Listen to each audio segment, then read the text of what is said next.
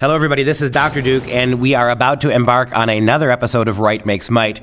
Well, we find out this week that 1,000 teachers, public school teachers in Seattle public school system, have now agreed to participate with the Black Lives Matter organization. With the strong backing of the school system administration, these teachers will now wear Black Lives Matter t-shirts in class all week, all day. More than that, they are already changing the curriculum for this school week to be able to make every single class in the school about race all the time.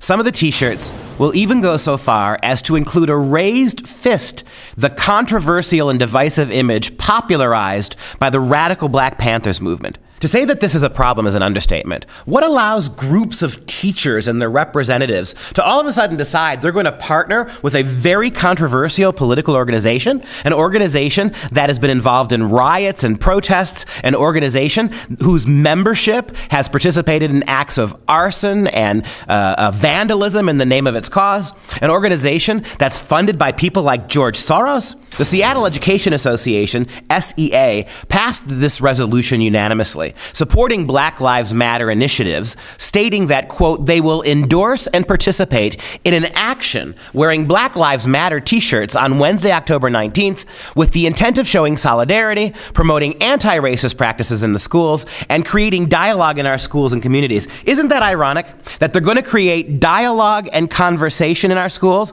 by not consulting with anybody other than themselves about this, right? They're not going to talk to parents, they're not going to talk to families, they're not going to talk to school boards, they're just doing it on their own. Keep in mind that this is the same progressive Washington State Educational Administration who has banned all sorts of things that they didn't like, including in August of 2015, Mariner High School in Washington State. Administrators banned jerseys and sports apparel in the public schools that were not related to a Seattle team because of quote-unquote gang associations. Please explain to me how associating with Black Lives Matter isn't equivalent to participating in gang activities. Kids at the Mercer Island School District outside of Seattle are now banned from playing the popular childhood game of tag on the playground because it results in hurt feelings. How about Bainbridge Island, Washington State? A kindergarten teacher in Washington State is banning the use of Legos among her male students. Get this, in the name of gender equity. Keller says she started doing this because boys were flocking to the colorful blocks during their free choice playtime. Let me pause there for a second. The irony of this, Keller is such a poorly educated public school teacher that she doesn't realize that free choice means the ability of kids to freely choose what they want. No, she's taking free choice playtime, unironically, to use that as an opportunity to prohibit boys from freely choosing and to compel girls to choose against their wishes.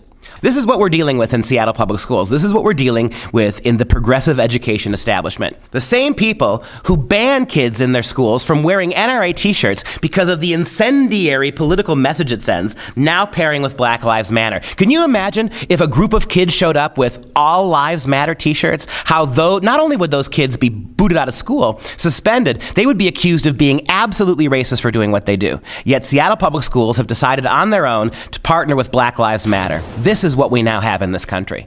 Leftist radical activism is okay in the classroom, even without consultation, but anything that bucks that trend or argues a different point of view has to be removed from the schools. This is where we sit today.